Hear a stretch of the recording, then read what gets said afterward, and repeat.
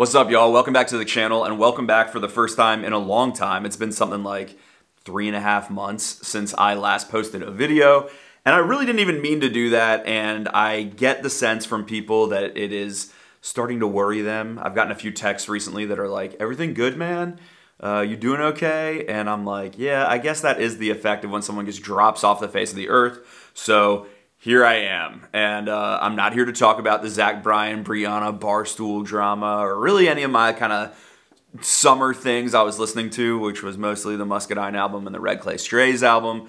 But I did want to come on here and just talk about everything I've been sort of doing in music, because I'm actually like more active in music than I feel like I've ever been. It's just happening offline, and I've not shown any of that to my audience. And I'm always telling young artists, hey, take people on the journey with you. When you go on the road, when you mess up your first merch order, all that, like, people want to see the highs and lows, and I haven't really been taking my own advice in a few different areas of life. And so I just kind of felt like I should give you an update. And the first thing I would say is about 6 months ago, I took a gig with RCA Records.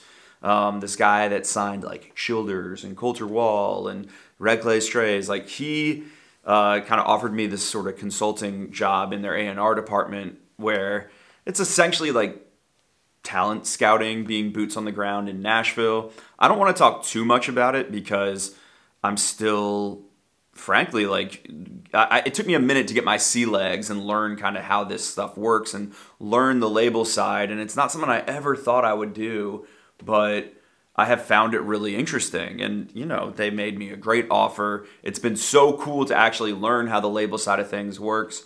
They don't touch my YouTube channel or any of that. So I was just like, man, this is a really crazy good opportunity to just kind of experiment and see if this is a world or a kind of a place I could see myself growing into in the music industry. And so I've been doing that. That's been cool. Like I said, I'm not going to get too much into it, but I hadn't really made a freaking salary in a long time, in many, many years. And so I'm not going to lie. Part of it was I was trying to take like, oh, I'm just going to take 2 weeks, a month off of YouTube because I can afford to for the first time in like over 5 years. And then I just kind of got really long, and I got obsessed with making mosaic art. That was like a manic episode of a month, and then I'm kind of in a trading card collector phase, but I won't get into that.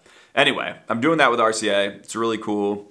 I hope they're okay that I talk about it, but hey, they don't control my YouTube channel, so I can. And then the other stuff I've been doing is this summer made 2 different projects with 2 different artists, and I haven't really wanted to talk about my attempts at being a producer, and I put producer in quotes because I am not the guy sitting there turning the knobs and running Logic or whatever. But for the last like 1.5 to 2 years, this has been kind of an area that I've been exploring with, specifically with this one guy named Brendan Walter. I've always told him, I'm like, bro, I'm not going to promote you on my channel. That would be cringe. And I still kind of feel that way. And I feel so much damn imposter syndrome with both the label gig and doing producing stuff that it feels awkward to talk about. That's part of why I haven't brought it up on the channel, is I'm like, I don't know. I feel like when you're changing or developing, it's like embarrassing. Or certainly feels self-centered to try to talk about it. I've just been trying to kind of like move in silence. But anyway, with Brendan, man, I think the world of him. I just sent him a DM to be nice, February of 2023, just saying like, dude, you came up on my TikTok and you are good. You should put music out. And we started talking, and I tried to link him with a big producer that, for the purposes of this video, I will call Austin. This guy kind of, I was like, dude, you should make his music. He's really good. And Austin said, like, why don't you do it?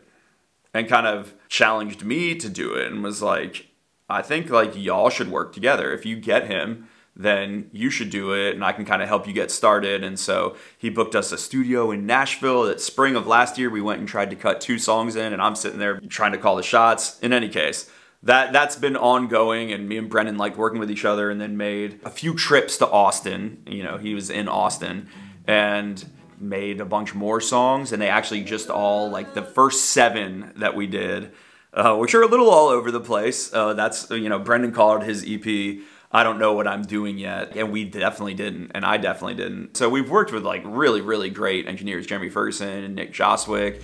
Then we've been doing stuff here in Nashville with a guy named Blake Wilkinson. It's been cool. We've already cut 12 songs for next year for a whole other album. And then I've also been working with a guy named Brennan Edwards, which is cool. You know, he wanted to make a few songs, and I was like, why don't you try coming to Nashville and we can do some, because I had my sea legs a little bit on this stuff, at least in terms of knowing here's how you book a studio and hire musicians, and just kind of, there's a lot to learn on that front of like, what is a work tape? You need to have it sent to the musicians in advance, and then you're gonna go into the studio and you're gonna cut, and like just learning the language of it has been challenging and interesting. And then you go into mixing, and then you have to get it mastered, and then how do you distribute it and all that stuff. Like, you know, I've been learning alongside Brendan for like a year and a half, and it's complicated. It's expensive. It's interesting. But then with Brennan, it was like a little bit more, you know, easy to understand because I'd done it a few times. But you know, Brennan, I'm not trying to claim any credit for him, like or Brendan or anything. Like they're just two young guys that I think are totally different and make cool music, and to go in the studio and just try and help them articulate the vision of what they want their music to be has been cool. So honestly, that's been a lot of my time. And Brennan's EP is coming out November 19th. It's just 4 songs, but we live tracked them, and it was cool to do, and they're excellent, in my opinion. I don't know. But like, can you see how it would be weird to want to talk about that as a guy that reviews music? Like, it feels cringe to be like, oh, you think you can do this, Grady? You think you, just because you've listened to music a lot, can suddenly think you should be someone in the studio giving musicians your opinion that actually know how to do this stuff? And like, I feel that probably stronger than anyone. But at the same time, I feel like it would be so lame to not try. When I was kind of given this option and to try and produce, I was like, you know, I feel so weird about that, but I also feel like it would be so lame to not give it a shot. And I don't think I know at all everything that I'm doing yet, but I do think there's some similarities to how you review an album. Like the same way I might say to y'all, like, oh man, this album felt like a picnic. You can say that to a great musician, a great guitarist, and be like, oh, you're kind of giving me Blues Bar. Could you give me Prom Night? And weirdly, that language can work in the studio.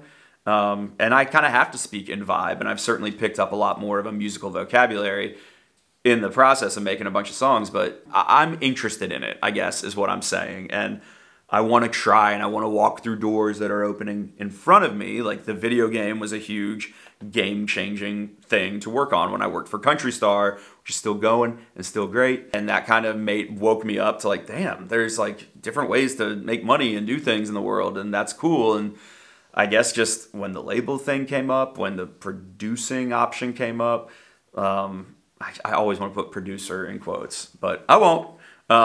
It's just, I'm driven by new puzzles, and they're very interesting to me. I think in my soul, I need like new challenges. I certainly get how YouTube channels work. And like I said, I have no plan on getting rid of it, but it's been just extremely motivating to work alongside artists and try to help them achieve something. And who knows if it works? Maybe it ends up being a big anchor on their career and they would have done fine without me, but there's something noble in trying, I guess. And it's just been cool. That's a process, making an album. Like, and me and Brendan recorded like that 12-song one that'll be out next year, not the EP that just came out. Yeah, you can go judge if you think like the production work is good at all, but I don't know. Trying to figure it all out has been really interesting. I feel like I'm rambling. I am on some level embarrassed saying this to all of you, but at the same time, I kind of need to break this dam of telling y'all all the other stuff that I'm doing in the industry or trying to do, because I feel like I can't even communicate about music without that context. Like, that is most of my time right now. And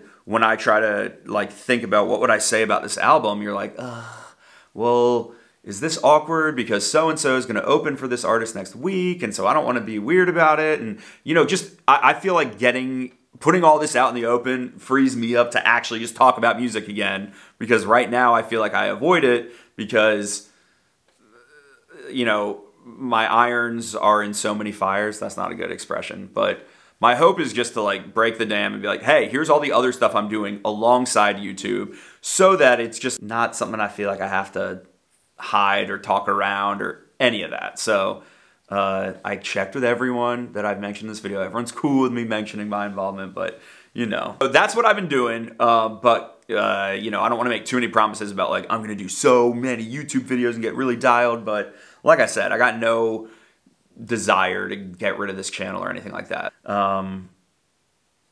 Let's go listen to this like Zach Bryan song, I guess. You know, not right here on the video, but tonight when it comes out. That's all. Love y'all. Thanks for checking in on me. Sorry to abandon. And yeah, the year's almost over. That's so crazy. But country music, alive and well in my soul, in my world, and it's just being expressed a little differently. Who knows? You know, if you want to know stuff behind the scenes, let me know. I don't know. Is this video stupid? I just need to give you an update. So, hey, the dam is broken. That's what I'm up to. Love y'all. Bye.